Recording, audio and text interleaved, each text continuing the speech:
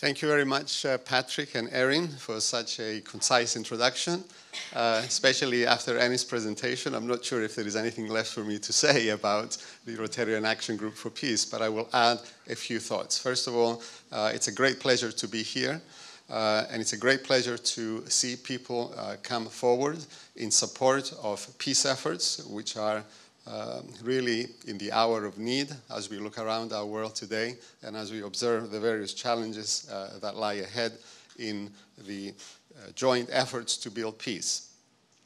My brief task for today is just to say a few things about the Rotarian Action Group for Peace, and then a few reflections on the significance of narratives. You have already heard that the Rotarian Action Group for Peace is a kind of semi-autonomous organization, an international organization that has a place under the broader umbrella of Rotary International.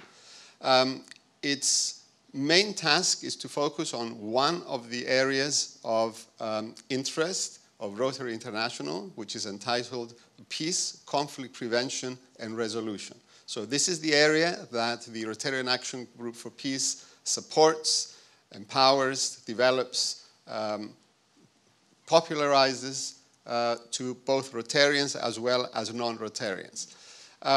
It really has to do with building a human infrastructure across the world using the Rotary organization, which is quite prolific in its structure and in its orientation, because it cuts across cultures, it cuts across religions, it cuts across borders, it cuts across ethnic groups.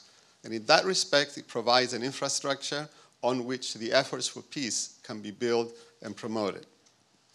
What we have done with the Rotarian Action Group for Peace was to find, search, and build ways in which we can bring people together within Rotary and engage them in peace activities and peace-worthy initiatives.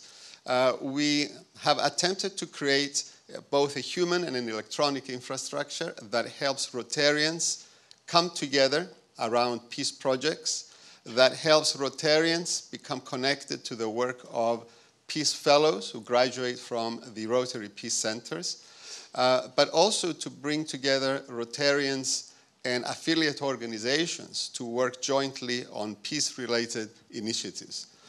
To facilitate this, we also created what we call a Peace Hub, which is a website that you can find on www.rotarianactiongroupforpeace.org, which has various very interesting dimensions, and I encourage those who are interested to get online and to look at this. What you will find there is, first of all, a map, an interactive map with key locations in the field of peace, which cover a great variety of locations, from Rotarians and the activities they are engaged in, to where the Peace Fellows are and what they are doing, to universities that carry peace programs, to the Rotary Peace Centers themselves, and to organizations that work in the various fields of peace. You will also be able to use a filtering system that can make you focus your search and your connectivity. You can use, for example, a filter that identifies your particular area of peace that you're interested in. You may be interested in peace education, or peace and economic development, or peace and security. You can find then the corresponding organizations or the corresponding Rotary projects that work in that area, and the map will show you all the locations all across the world. So this is one very powerful interactive aspect of this website. There is also a visual databases for the constituents, and with lots of content. Some of them have to do with peace resources around these issues and various other useful information. There is also a social media component to it, through which Rotarians can communicate with each other and with various organizations that are also part of the database. We also have peace resources, as I said, and finally we want to add a news feed that will give current updates on peace events. So all these elements come together in what we call the Peace Hub, and again, its intention is to facilitate the promotion of peace, is to make it easy for people to become connected, is to make it available for people who want to engage in peace and are looking for affiliates, are looking for partnerships, are looking for opportunities to become engaged.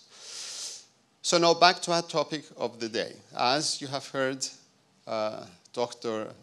Julia Chaitin is going to talk about the importance of narratives focused on a specific area in the world and a specific conflict, the Israeli-Palestinian conflict. And I just wanted to share a few thoughts on the significance of narratives. Narratives are really mental pictures that are created in our minds, which really result from our experience. It's the picture and the framework through which we see the world.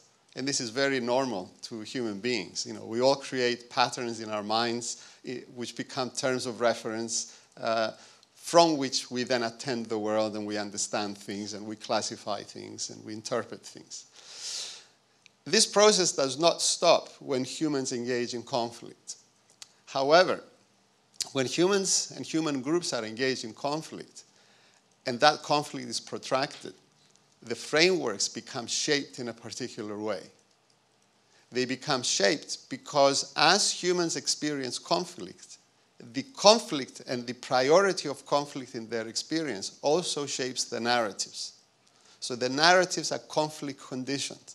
And to the degree to which the narratives are conflict conditioned, they become a bad servant to the interest of peace. In fact, they become an obstacle to the interest of peace.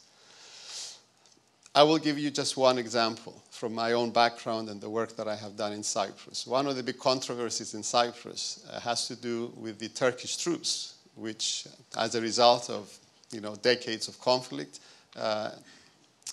intervened in Cyprus, and they have been occupying the northern part of Cyprus to this day, since 1974.